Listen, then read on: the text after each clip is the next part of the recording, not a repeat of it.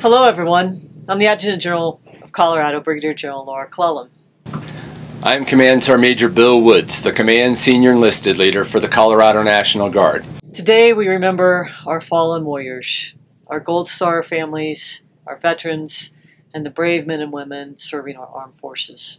Memorial Day is a day to remember the times shared with those that we are here to commemorate, to remember their faces and the stories that made them who they were. Most have a memory of one such service member who fought for our way of life. Maybe they were killed in action or have passed away since.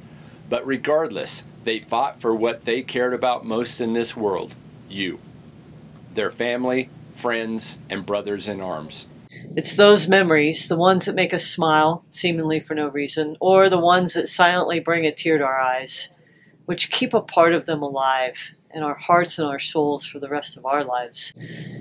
Those memories make their service and sacrifice mean something great, and to that end, it's important to share those stories by passing them down to the next generation so that they are never forgotten. It is their drive that led so many Americans to sacrifice for our nation during wartime. It is very much alive in us as we each make sacrifices every day to protect others. These veterans during wartime fought for freedom. They fought for peace. The values of those we remember today lead us to a path of peace. Peace and freedom are worth fighting for.